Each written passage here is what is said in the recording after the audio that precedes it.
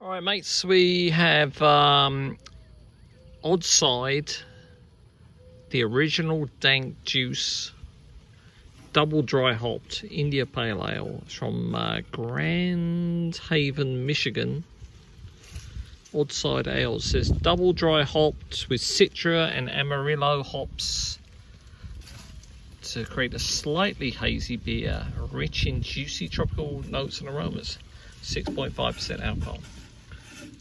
Fairly understated looking can. Well, it's fairly hazy, bits floating around in it. Very pale colour. Delightful, yes, it does smell dank.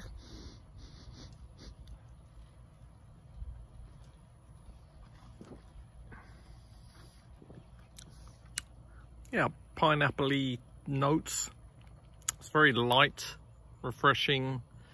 As I say, it's got that, it tastes like pineapple to me.